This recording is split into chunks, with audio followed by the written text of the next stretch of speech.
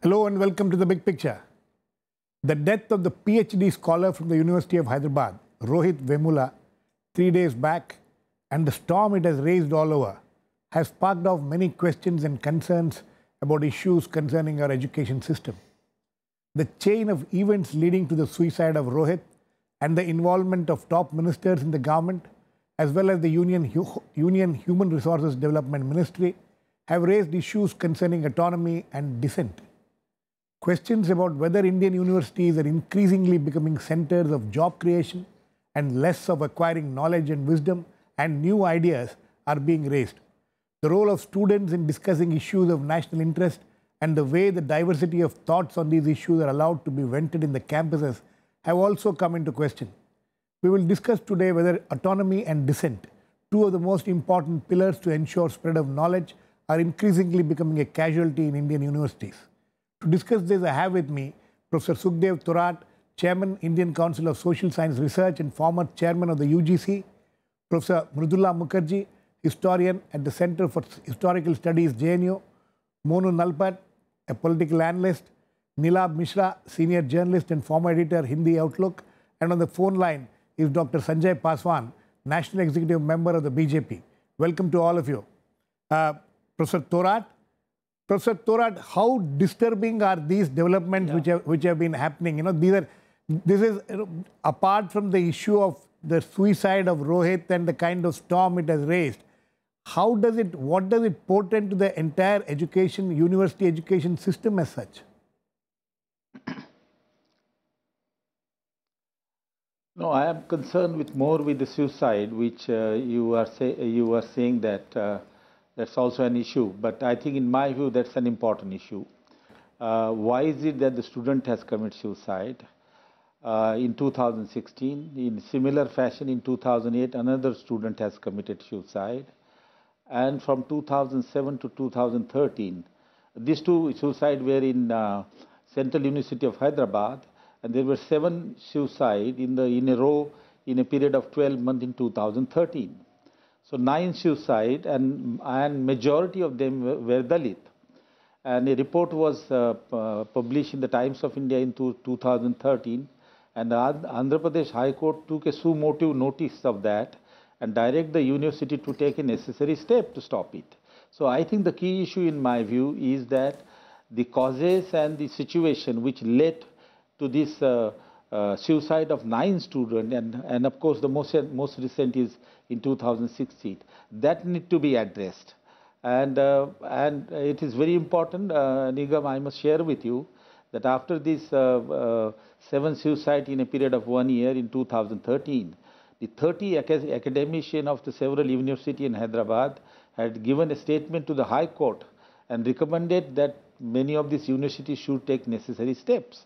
And some of these universities haven't taken any step, including the Central University of Hyderabad. I think the key issue is, in my view, is that the problem of the reason that lead to this kind of a situation need to be addressed. And that is the key issue, and that issue is still there. Okay. So we are up against the issue, and several decisions are necessary. Okay. Dr. Sanjay Paswan, would you agree with Dr. Thorat that these several steps had to be taken, and also he is talking about 13 deaths in this university in the last 9 deaths in the last several years, and most of them are Dalit students. So the point which he probably is trying to make is that there is this discrimination against the Dalit students. Is that the way you would like to look at it?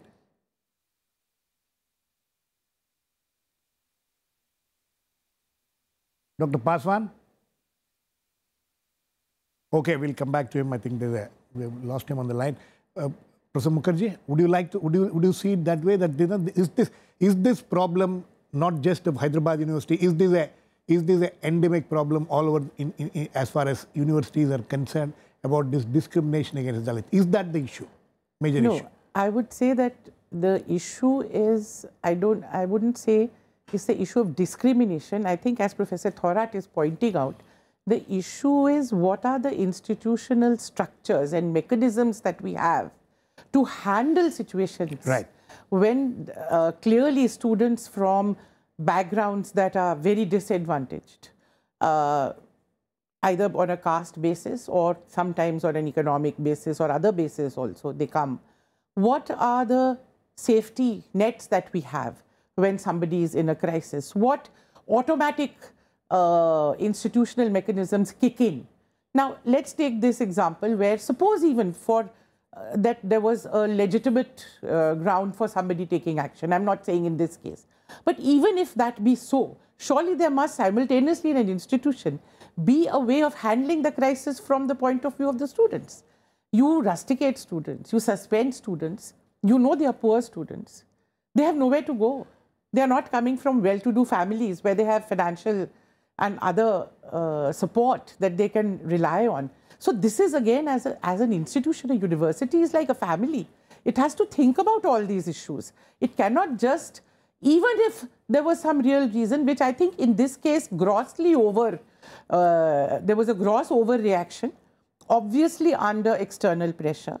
I think this is another thing that I would like to bring into the picture, because coming from a university, we face this quite often. External, when you're talking of external pressure, which from ministries, for example. So it's very common for student wings. It hits at the autonomy of the university. See, it's not just autonomy. Student wings of political parties who may be in power get activated and push their point of view with the minister or ministries, and the ministries just take their memoranda or whatever representative they put and pass it straight on to the universities.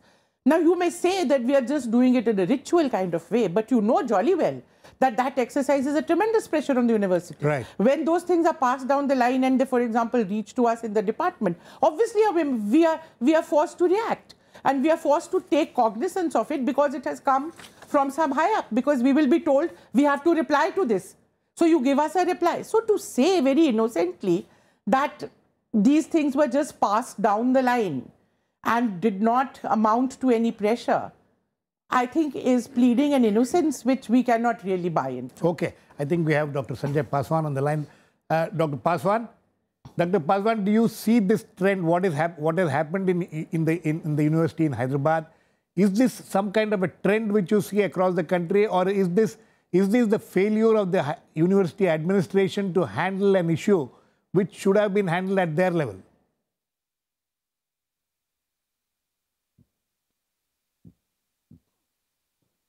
Dr. Paswan?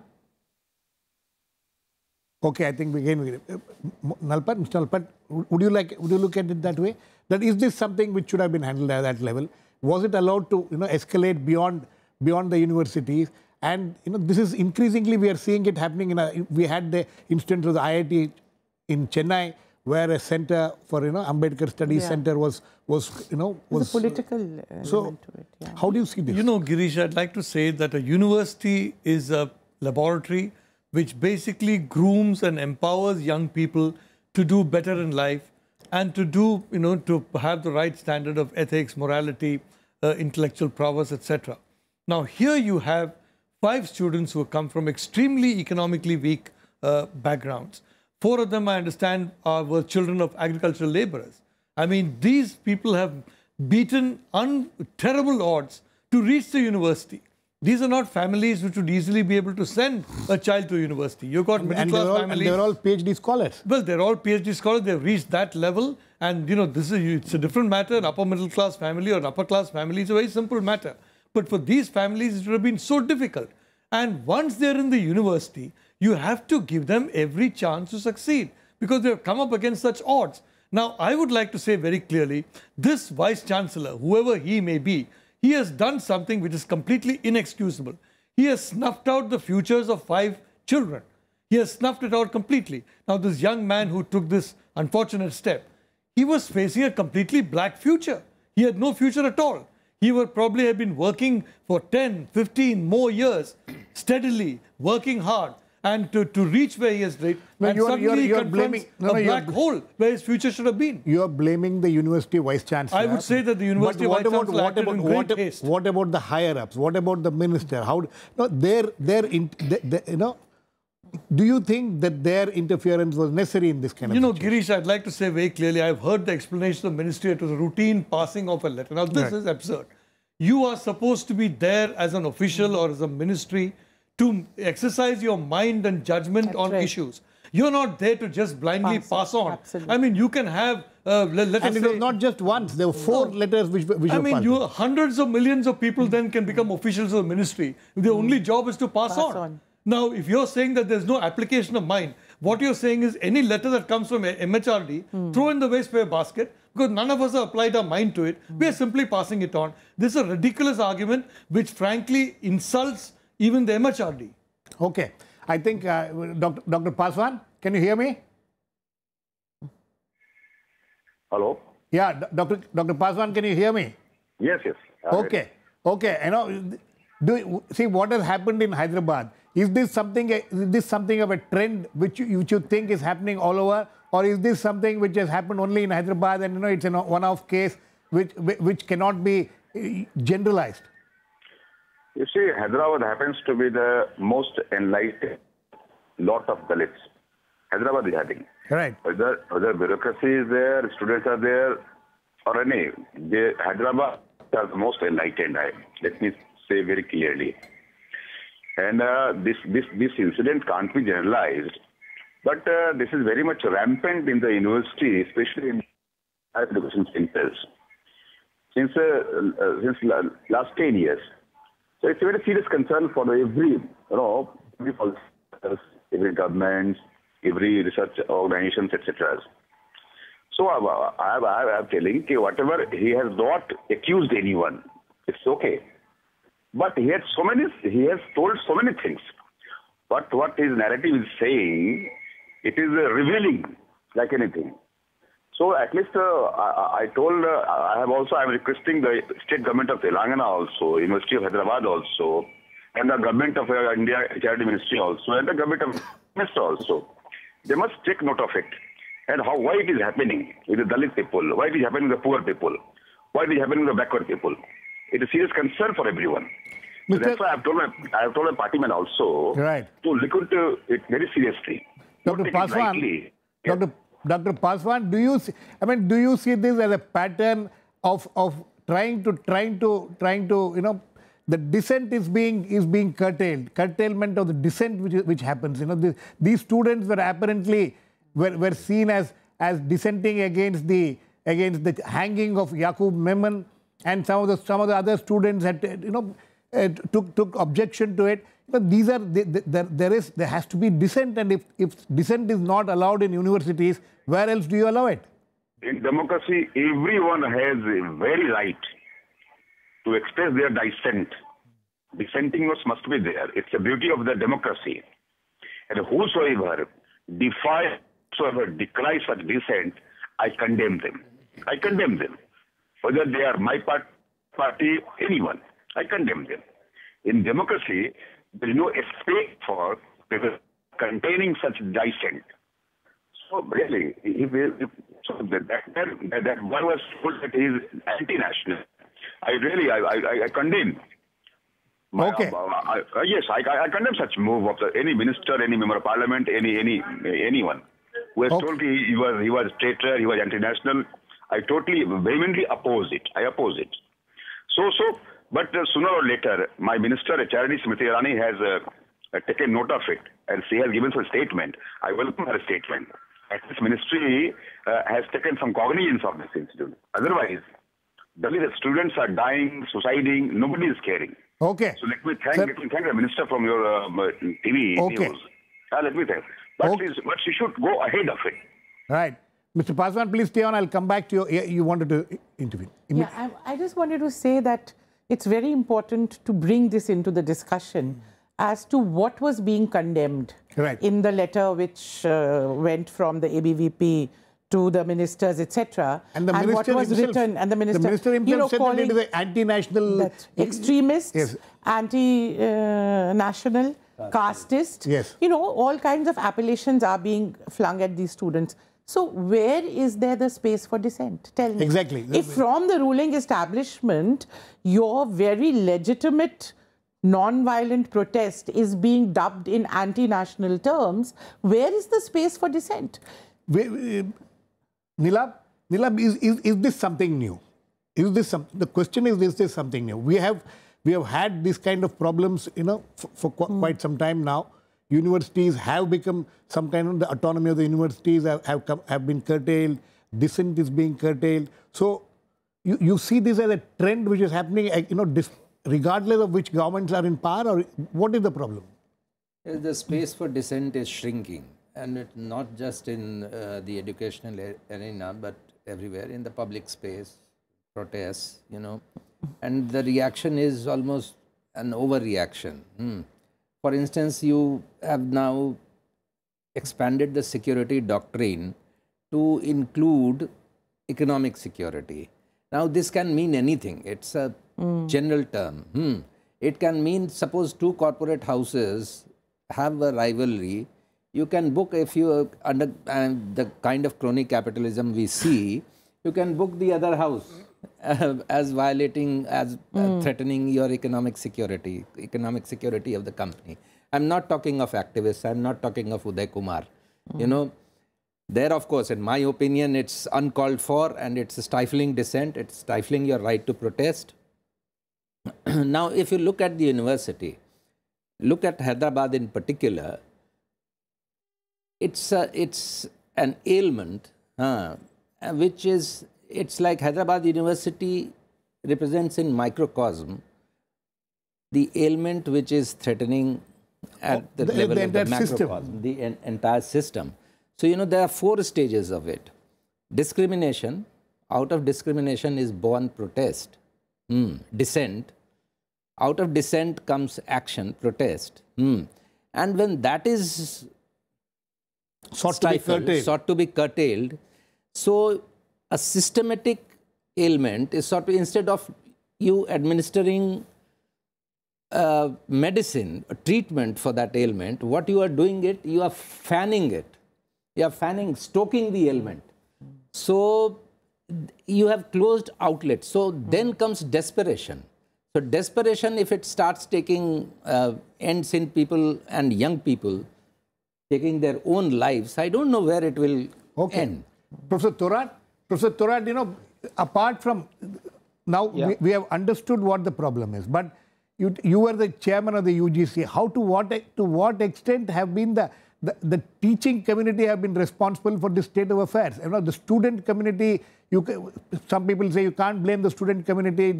So what has been the role of the teaching community in creating these kind of problems? Or at least tackling these kind of problems? No, Nikam, Nikam, the problem is fairly widespread. We are talking of Hyderabad University today and this other institute in Hyderabad.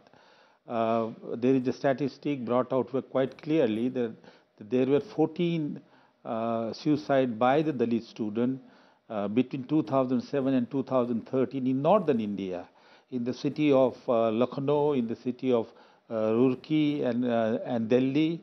And in addition, you had 2 more suicide in All India Institute of Medical Sciences. That's right. And I chair one of the committees to look into the causes. That's right. I think the problem is fairly widespread. We don't defend caste system. Constitution doesn't recognize caste system. Nobody defend caste system. But the legacy and the hangover of legacy and the remnants of the caste are reflected on the campuses through the behavior of the student, high caste teacher, and high caste administrator. That is what the some of these memorandum of the teachers, which include high caste and low caste, indicate.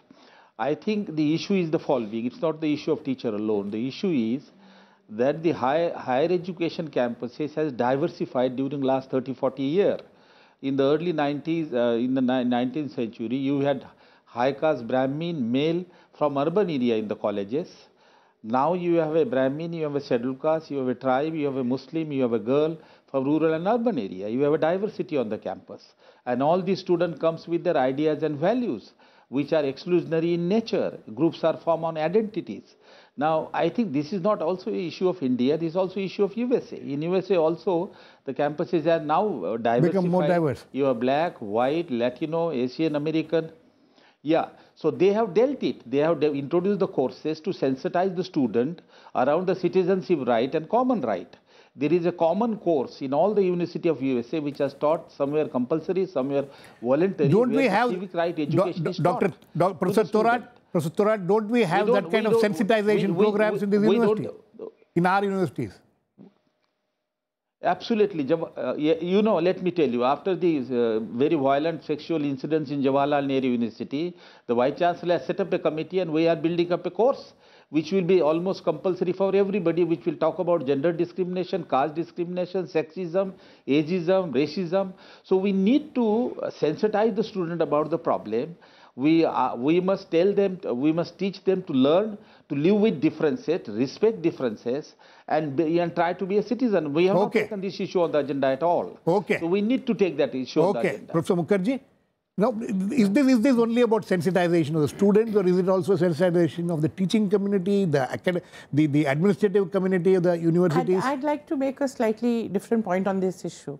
As I have Nikam, seen my experience... I'm also saying of teacher, I'm including teacher in that. As I have seen in my experience in JNU for last more than 40 years, you know, generally there was a radical ideological climate. And that would take care of handling lots of these issues outside classrooms, in the sense you didn't have to have gender sensitization and caste sensitization courses, because the prevalent ideology both among students as well as among teachers was different. What I'm seeing is it's partly also a result of the death of ideology in our whole politics, which we have been seeing for the last 2 or 3 decades. The assertion now of identity-based, perceptions and politics, and the decline worldwide, and certainly in India, a retreat of that. So some of it, which would happen through normal processes of socialization in hostels, in classrooms, in our homes, in public spaces, there was always a process of radicalization that went. So people, when they came, they changed their ideas. They knew that these kind of ideas do not get any acceptance. In the changed environment, the changed atmosphere. Now. Yes. Where identity is an issue. Identity is a reality. Definitely. Identity is a reality on the basis of which a lot of things happen. So, Nikam, I would like to say something. Sir, one second. On whom does the onus lie to ensure that everybody is on board on these issues? I think on all of us. I think it lies on the government of the day. It lies on the university, on faculty, on students, on all of us. Yes, we need, as I said, we need more institutional mechanisms, including courses like Professor Thorat has just pointed out, which we've been working with. I think on gender issue, we have done much more, frankly. Professor Thorat? No, what I am saying is that when I say diversified campuses, the reason is that the students, those who come from small town and villages to the universities, they come with their old ideas and old values, and that reflect in their behavior.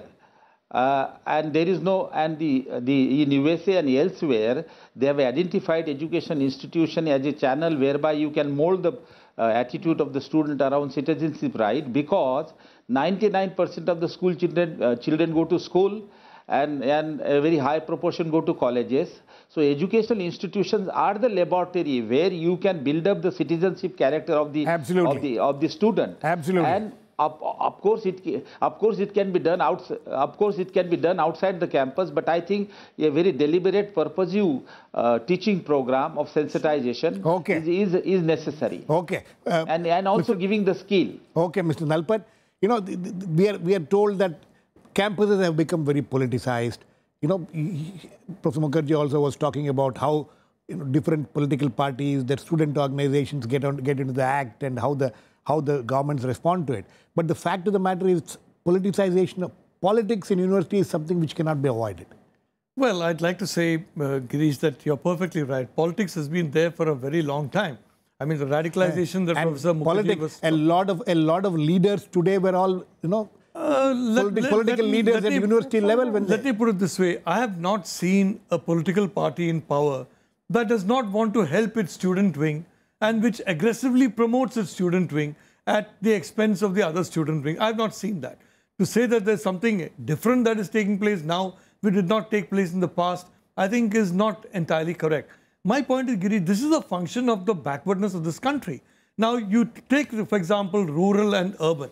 The reality is that if you have a rural space that is connected to, for example, the bandwidth, to the internet, and you have young children there going on Facebook or whatever, all these, social media, doing chats across the world, their attitudes are going to be very similar, if I may say so, to the urban. This urban-rural divide can be bridged by technology. And today, thank God, we got the mobile phones, we got mobile internet. So hopefully in about 10 years or 11 years' time, there will be a much more significant bridging of the divide.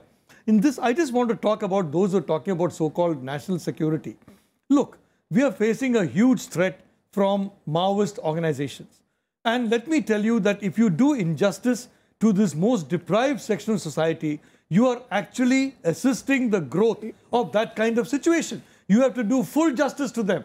And you have to make sure that you're not only doing justice, but you're perceived as doing justice. No, but the question today is, the kind of in this Hyderabad case, for instance, the kind of role which the HRD ministry played, the minister from Hyderabad played, the union HRD minister played. These are things. How do you avoid these kind of things? Girish, I'm very unhappy if you see, for example, let us say that any ministry, if the NSUI has a very big influence on MHRD during the time when the Congress was in power, and the ABVP has a very high influence in the MHRD when the BJP is in power, is not helpful to the BJP, is not helpful to education, is not even helpful to the ABVP. I think it's very wrong for governments to interfere.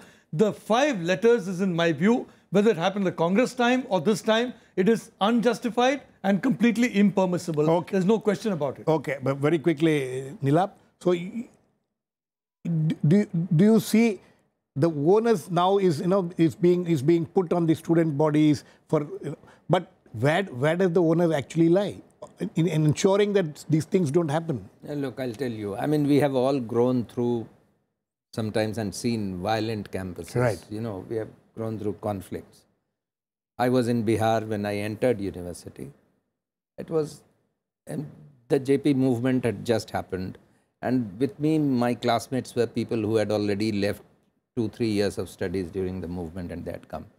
It was also the hotbed of Maoist movement. Then in Hyderabad, in the 80s, I remember there were fights between ABVP and Maoist student organizations. Jadavpur University, we know, all of us know all that.